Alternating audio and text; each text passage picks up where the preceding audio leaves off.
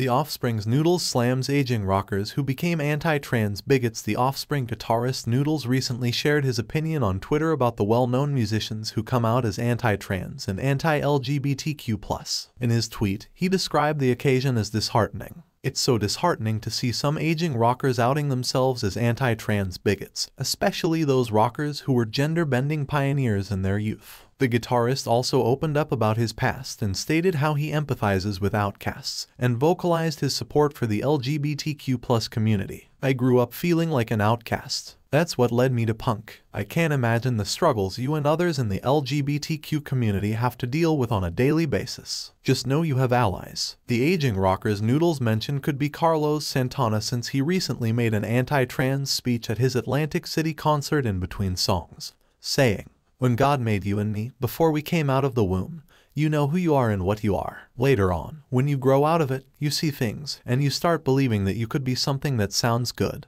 But you know it ain't right. Because a woman is a woman and a man is a man. That's it. Whatever you want to do in the closet, that's your business. I'm okay with that.